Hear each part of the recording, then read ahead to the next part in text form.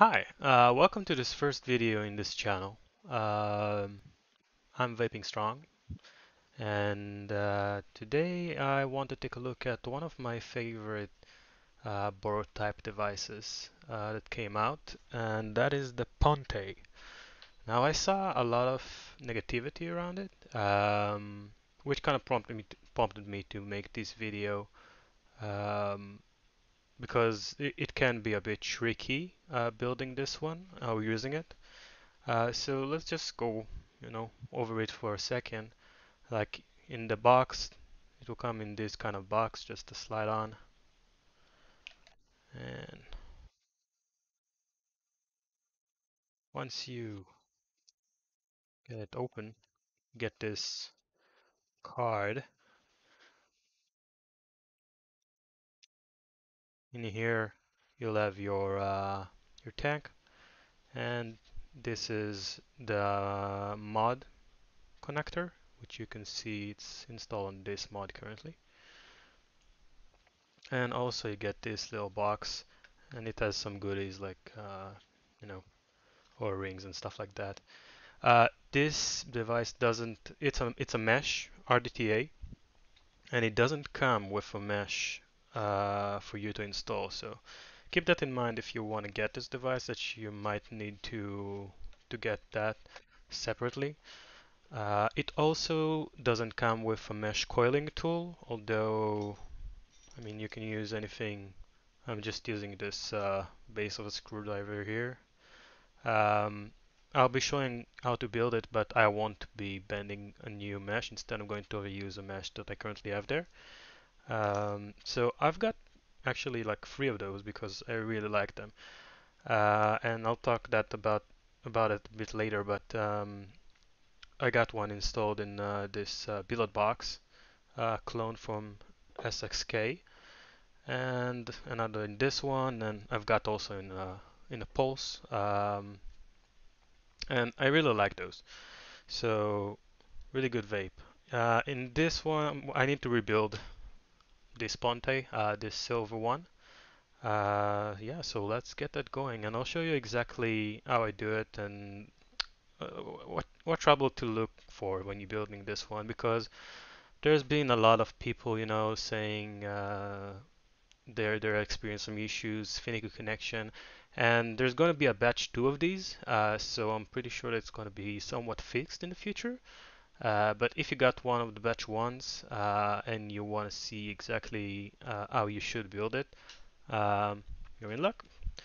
You can also see I'm using the atemporal panels, and they fit quite good for this build box and also in terms of the airs.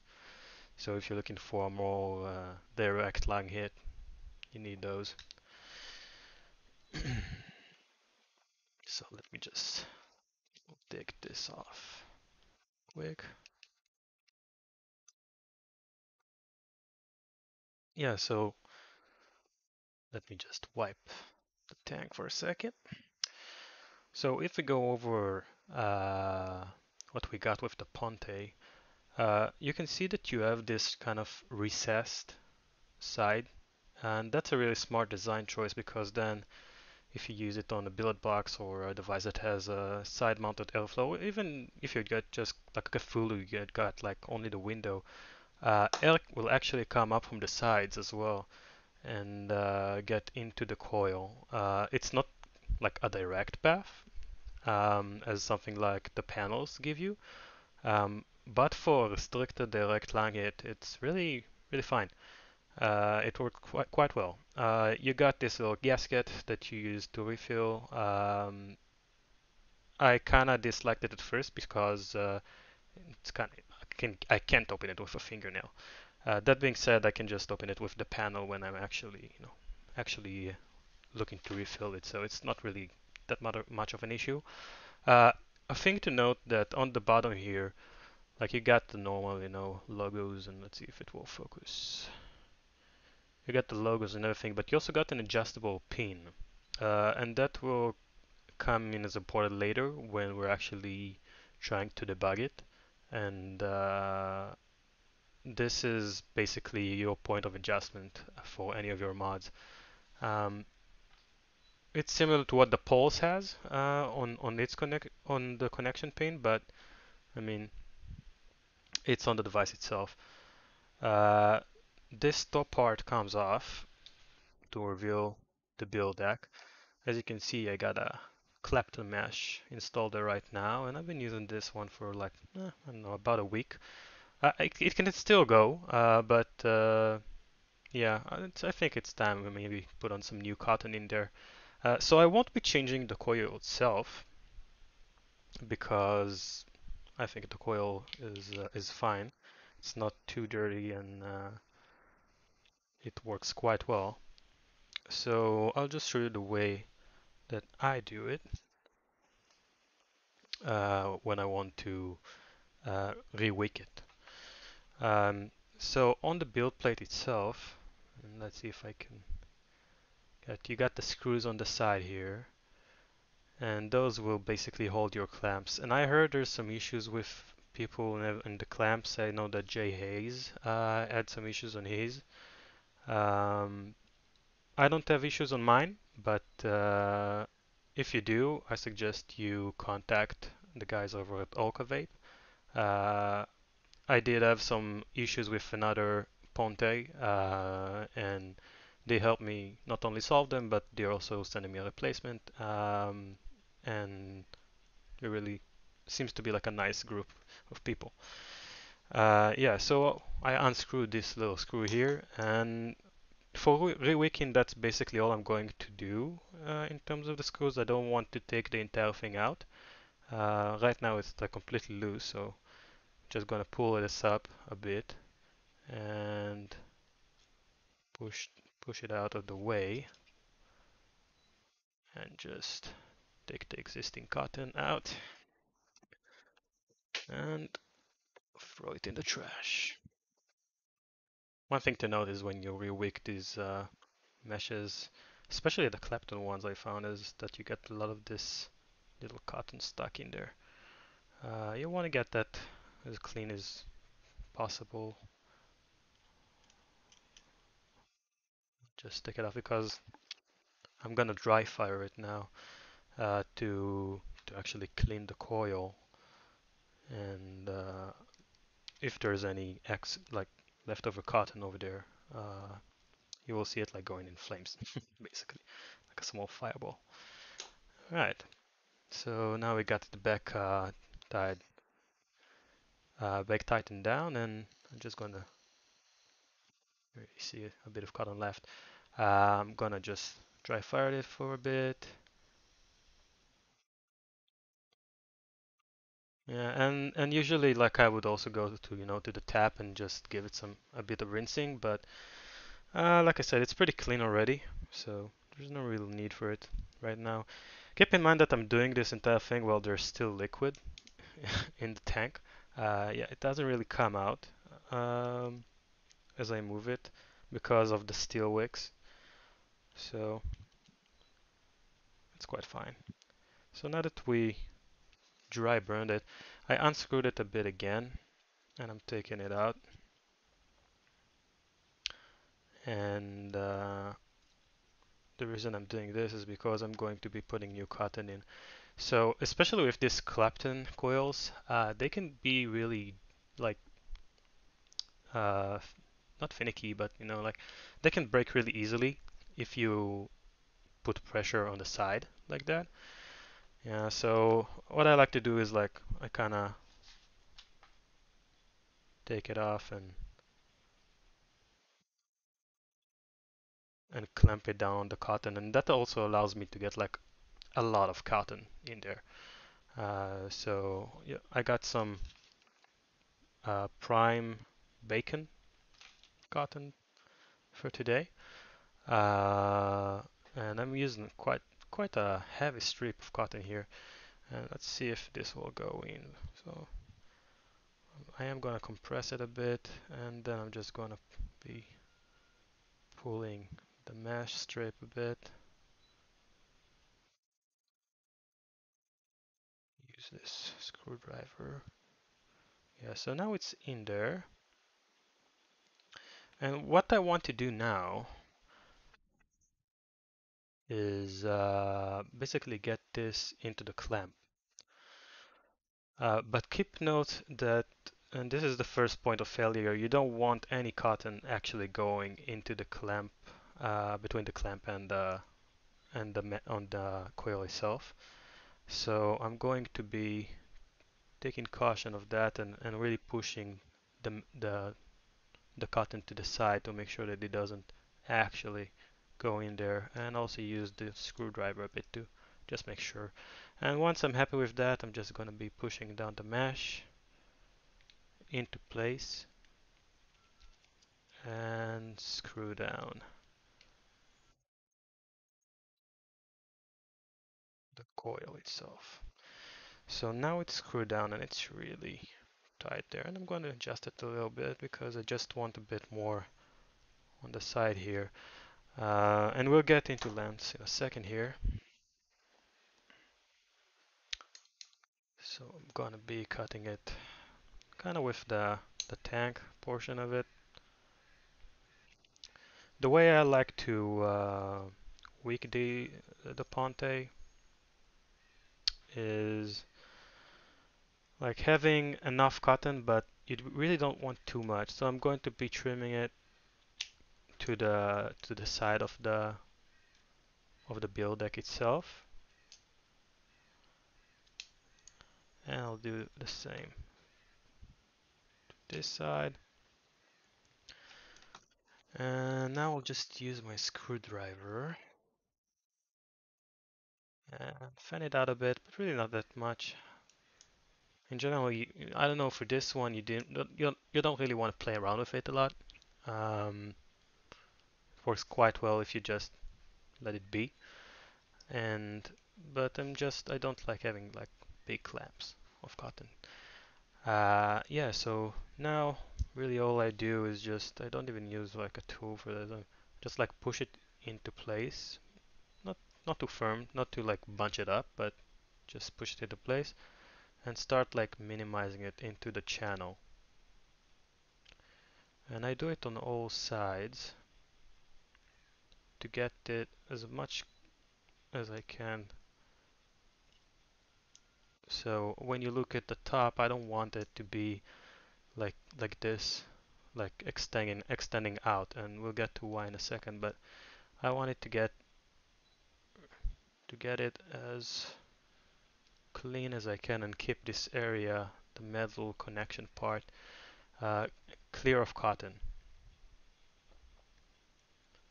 So I'm just gonna finagle them a bit, and that looks fine to me. And yeah, now let's do the other side. Same kind of story. I just kind of generally push it into place. And if you have not too much cotton, like here I can see that I have a bit of leftover cotton on the underside of the coil, so I'm gonna just give it a little trim.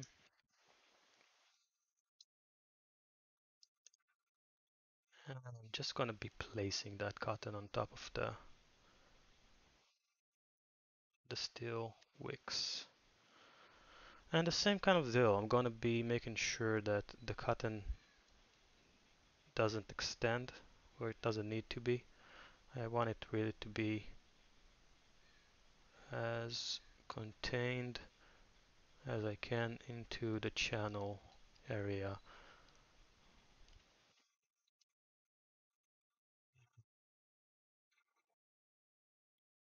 Let's see what we got here.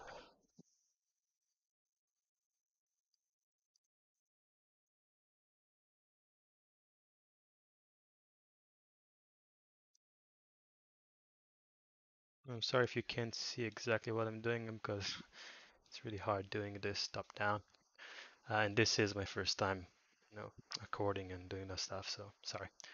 Yeah, so I'm kind of quite happy with how this turned out already. Um, yeah, so as you can see, I'm trying to keep it as clear as possible from the sides and contain it into the channel. There's actually some liquid already going going up. Um, Yeah, so it's the same on this side as well. Maybe a tiny bit more here. Can also push it a bit. You also want to take note of, I like to do it, I don't know if it actually makes a difference, but the side of the clamps, if you can just make sure it's contained as much as possible, even on the sides. This side looks good. And I'm gonna just making sure that the clamps are tightened down. They feel good. All right. So in terms of wicking, that's how I do it. At this point, I'm going to be using just my own liquid. It's shisha type of liquid, very molassy apple type of stuff. And I'm gonna just really saturate that mesh and give it a few hits to get rid of that new cotton taste, and also to see that it actually working. Now, if you're having issues with the Ponte jumping arms when it's on the Boro itself, on the device, um, and not on the mod itself, like right now I'm getting, I don't know, it reads like zero point 0.3, and it works completely fine. So if on the mod I'll be getting jumping ohms, that means that probably the issue isn't with the clamps or like the gen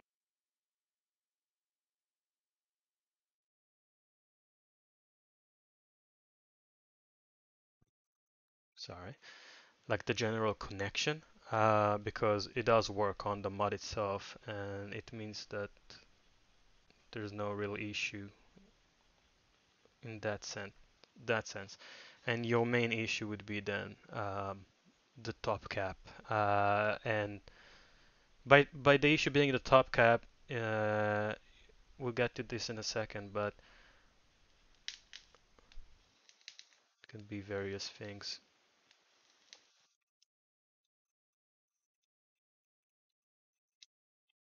Alright, so usually I'd burn it a bit more, but for the sake of time,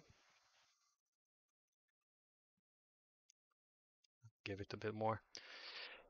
Yeah, so at this point, we want to close the top cap, and there's a few gotchas that may result in connection issues and stuff like that. So basically, how this is making a connection, like you can see it inside, it has this kind of levels to it, and it needs to make a good connection all around, and that's why I really want to get that cotton, nice and in the channels and not overlapping, because if it is, it may result in short circuit or atomizer failures and stuff like that. So you want to keep it as clean as possible from cotton interfering with the connection. Um, and I guess it's the same for every atomizer, but in this one, because of the surface area, I guess it's important in particular. Another gotcha is this O-ring. You want to watch out that if you're putting, when you're putting the top cap, if it's really tightened down, it may squeeze on itself and actually break the connection. So you just, want to make sure that that's not an issue. Um, and I also like to keep, just give it a little wipe from any juice in that area to make sure that everything is well and good. When you're building the Ponte, this is the front side, and from what I can tell, it is important because it doesn't like the top part doesn't end up in the same place. Yeah, so you just press it down and ready to go. So let's unscrew this.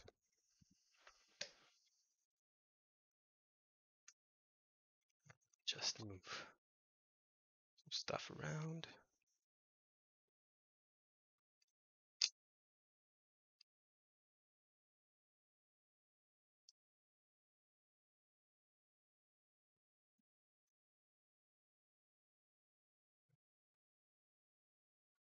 Drip tip.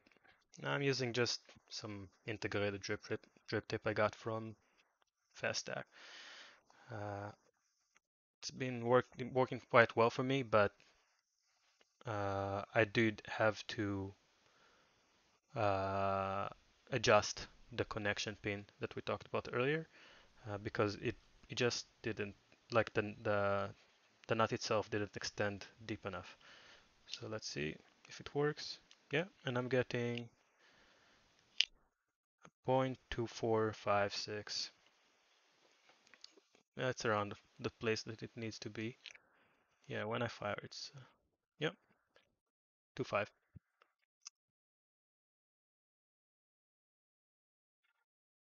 Vapes wonderfully. All right, so this was my build guide. Uh, yeah, and now let's switch on top and talk about it a bit more about the Ponte. See ya.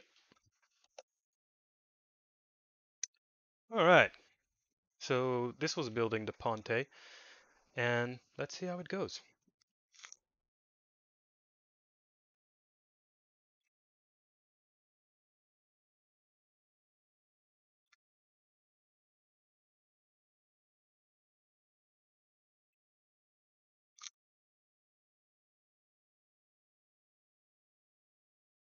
Awesome. Yeah, so one of the things that I really like about the Ponte is the amount of vapor it gets and the flavor it gets. Being a mesh coil, I guess you can say it's kind of obvious that would be the case. This is my first mesh coil that I ever tried. I never tried the profile RDAs, and I honestly not even that into rebuildables. Like I got some devices, the profile recurve and stuff like that, but I never got into rebuildables for a long time. So um, after trying a bunch, dual coils and stuff like that, I really love the dual coil amount of vapor and also the taste that you get out of them. Really great devices. Um, but they sit on big squonk mods, or you need to drip it yourself and whatever, whatever, whatever. So we all know like the all-in-ones like the billet box clones or the poles, stuff like that, are really cool because they combine it into a nice little package. The problem is that most of the other bridges that I have, and that includes the 520 from Cthulhu, Vessel from the Pulse, uh, really nice devices, but they either don't have a lot of airflow, um, they either don't, maybe they don't have a lot of taste, most of them don't have a lot of vapor. Which is perfectly fine. I know that these devices are typically for MTL users, but before going the rebuildable route, I was actually like a sub-ohm vapor for I don't know 2 or 3 years. Really like the feeling of a lot of vapor, a lot of taste, um, and sometimes I also like restricted direct lang, but I usually enjoy the rectlang itself. So when I saw the Ponte going up for the first time, that's what drew me in, and it doesn't disappoint. Uh, this produces a ton of vapor. It produces a ton of flavor. It has a good capacity, and the grooved sides allow it to be used even with closed panels on this mod. It's entirely closed, so the only air intake would be from the side. And still, we'll show you nice drag.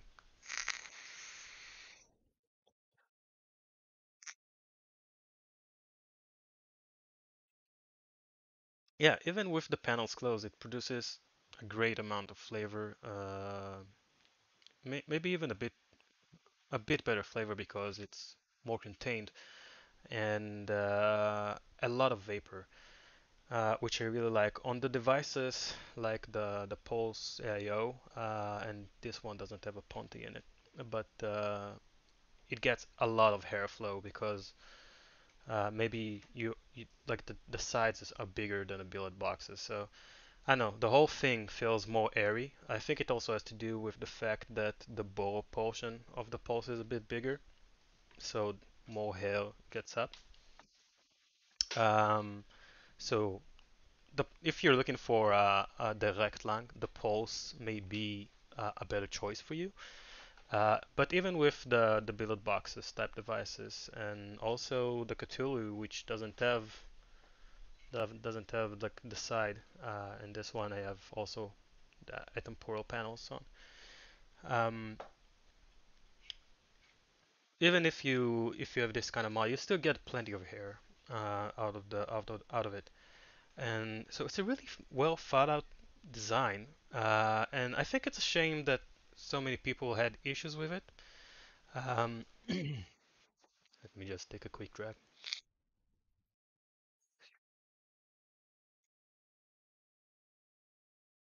Yeah, but what I'm hoping that this video shows you is the gotchas. So the gotchas are really, the top out connection point and the nut that you're using are really important to check out.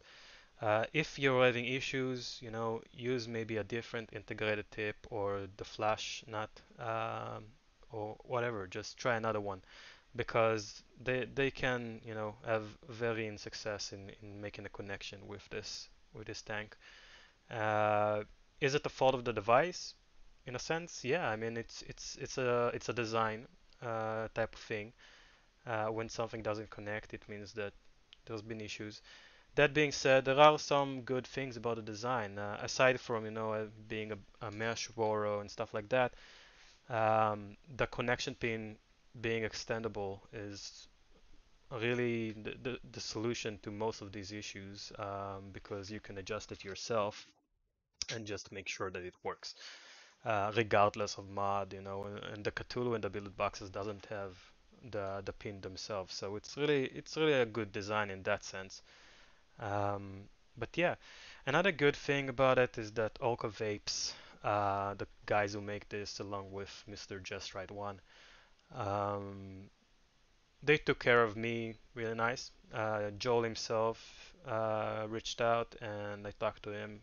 Joel is the guy who made this one, but the company itself also talked to me and they arranged a new one to be sent out from the new batch. Hopefully, the new batch will have fixed all of these issues that people have experienced. But so far, I just love this device. I love this device. I think it's probably the best Bolo experience I had. And again, I have a few packages. I'm not the most adept. I have the 520. I have the vessel, which I really like the vessel. I think it wicks beautifully and works amazingly well. I think it's closest to the Ponte in performance. I also have the Dope Bridge and two Mob Minis that I like. Um, but overall, in terms of everything altogether, um, and that means wicking, building, how easy it is to build, and the performance that you get out of it. I think the Ponte is just a straight up winner in my book.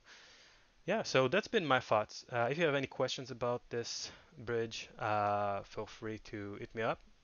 If you want to see more this type of reviews and building guides, uh, we can do that as well. This is my first time, so please excuse my noobiness. And yeah, have a great day, guys. Cheers.